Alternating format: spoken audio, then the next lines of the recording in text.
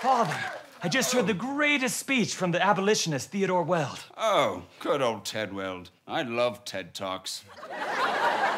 So, how was it? Oh, it was great. He talked about the 10 rules of deception, which made me think of you and how you never lie. Ah, I'm flattered. Do you think you could teach me how to be like that, Father? I think I probably could. That's funny. It sounded like you used equivocation.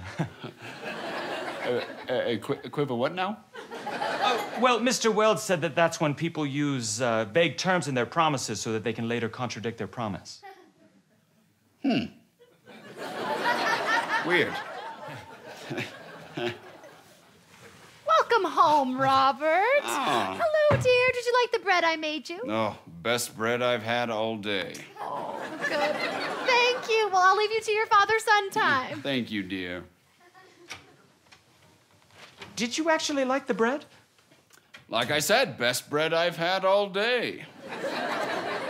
Right, but have you had any other bread today? Define bread. I'm sorry, it sounds like you're deliberately using misdirection. Robert, I never tell a lie. But isn't that a white lie? I like to think of it more as a black truth. Okay. Daddy! Tad, my boy, how was school? Good. My teacher said I was intelligent. You mean intelligent? Oh, yeah. What a kind and generous teacher you have. One day I'm gonna graduate high school just like Robert, huh, Dad? If you put your mind to it, you will have a much better chance than if you never thought about it at all. Is that ever not true? Robert, I didn't lie. I didn't say you did. Well, I can't promise anything I have no control over.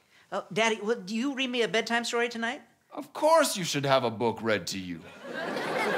Okay, that is definitely lack of self-reference. I didn't lie! Yeah, we get it, Dad. You don't lie. But you also never make any promises because you're afraid of people calling you out if you break them. What? Why would anyone do that? Answering a question with a question. What? That's number 4. Robert, I have definitely tried to think about trying to make some sort of promise to many people. Wow. Okay, promises are very important to me. Yes, I'll go with that. Okay, then make a promise to me right now. This is silly. Dad! Robert, fine. You know what? I am fine with this. Okay. Well, tomorrow is my final piano recital. Promise me you'll be there. Robert, it would be my honor. That's not a commitment.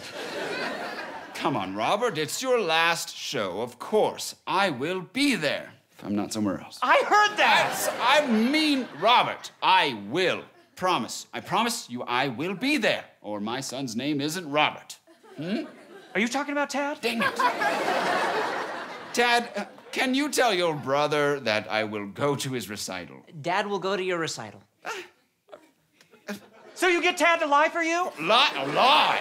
How dare you? I simply asked him a question. Can you tell your brother? Can you? Well, I don't know. It's a simple query. I have no control over what he happens to say. Ah! Why don't you just want to go to the recital? Aren't you proud of my skills? Of course, I am very proud that you try so hard.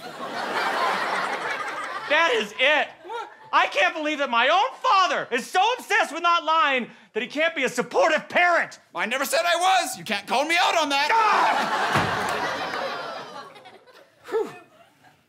Poor Robert. He doesn't understand the importance of not lying. Yeah, I do, Dad. I know. That's why I like you more. Do you want to read me a story? I really don't. Okay.